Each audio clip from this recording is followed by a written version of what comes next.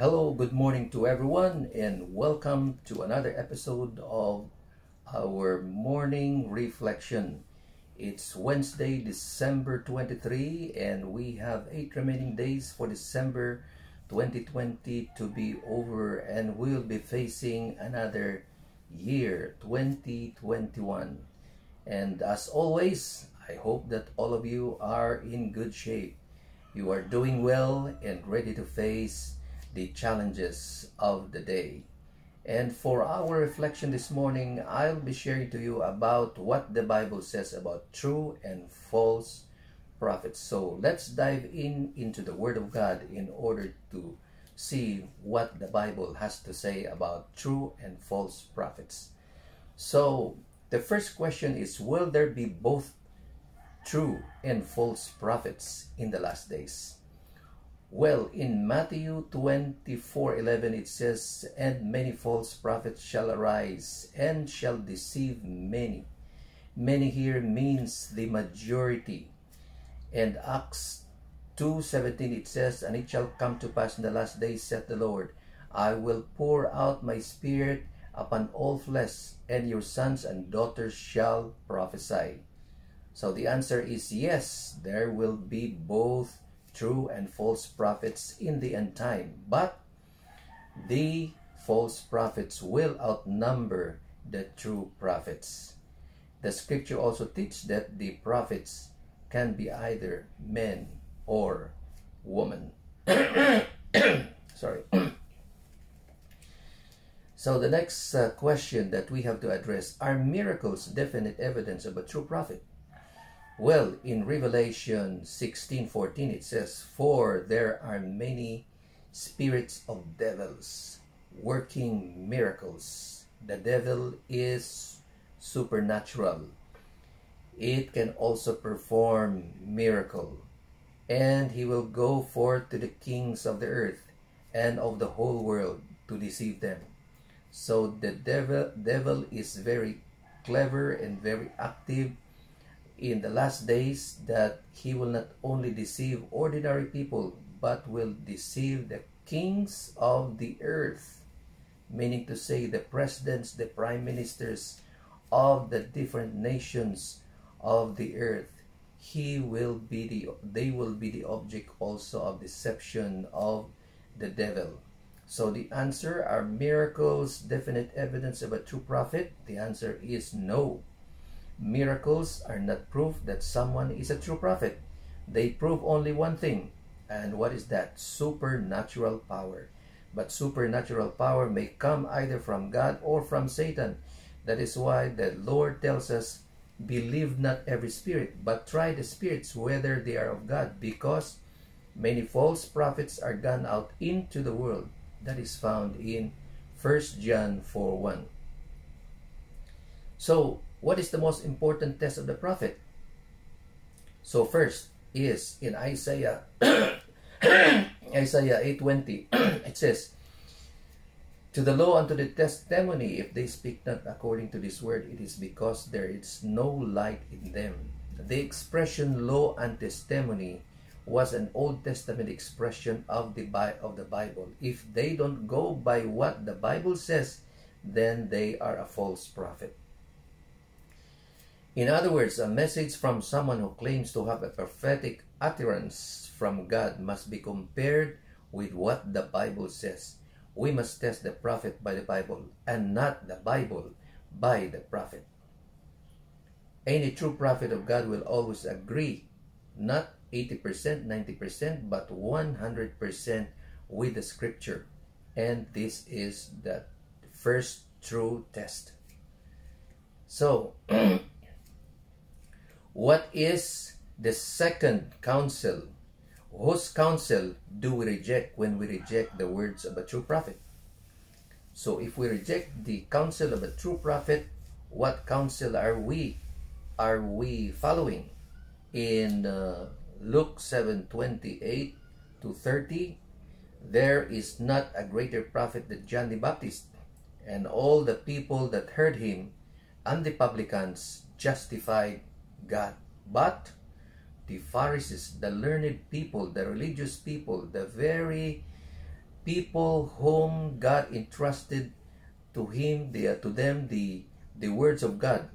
But the Pharisees and lawyers, they rejected the counsel of God against themselves.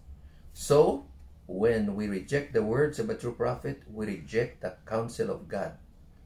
A solemn thought. The Bible tells us to listen to God's prophets. So, what is the second test of a true prophet? In 1 John 4:2, hereby know ye the Spirit of God. Every spirit that confesses that Jesus is come in flesh is of God. A prophet of God must acknowledge and teach the truth that Jesus Christ, that he was God in human form. If they don't teach that principle, that teaching, we know that they are not from the Spirit of God. True prophets must also exalt Jesus, not themselves. Some prophets perform miracles in order to attract people to themselves and not to Jesus. Most false prophets seek to draw attention away from God's word and to their own ideas. And the third test, what is the third test of a true prophet? Matthew 7:16, ye shall know them by their works, meaning by their fruits.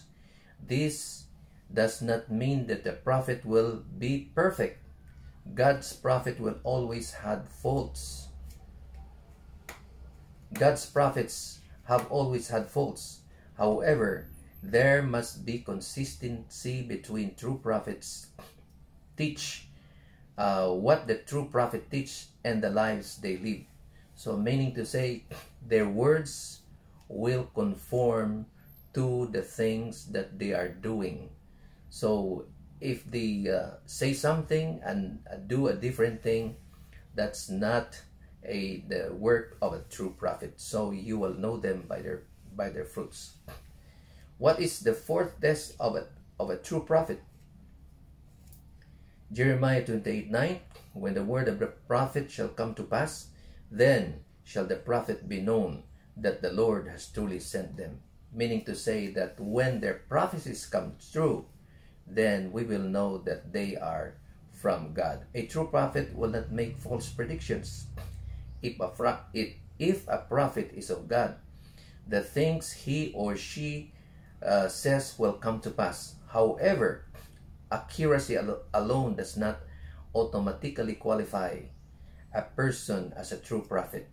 Meaning to say, if the prophecies come true, but the rest of the other indicators of a true prophet is not found in him or her, then he is not or she is not a true prophet, but a false prophet. So accuracy alone does not automatically qualify a person as a true prophet.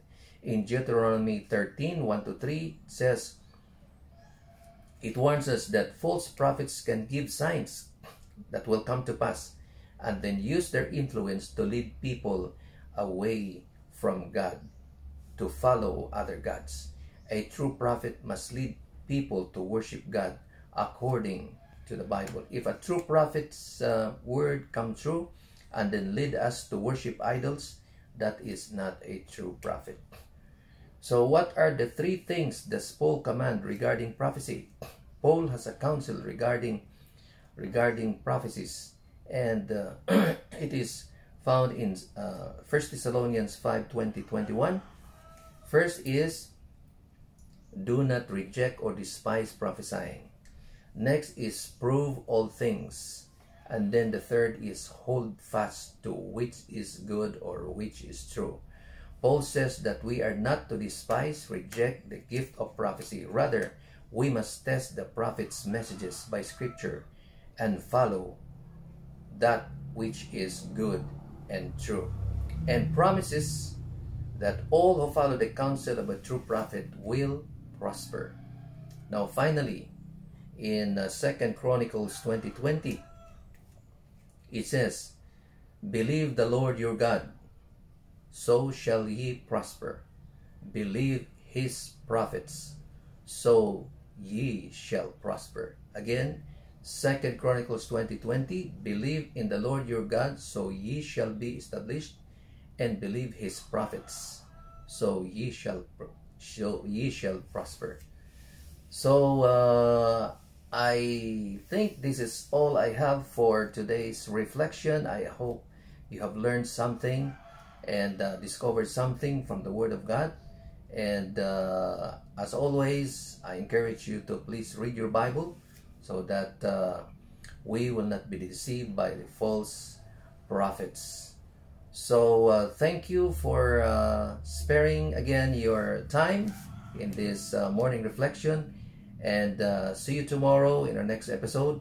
God bless, and keep safe, and goodbye to everyone. Good morning. See you again tomorrow in our next episode.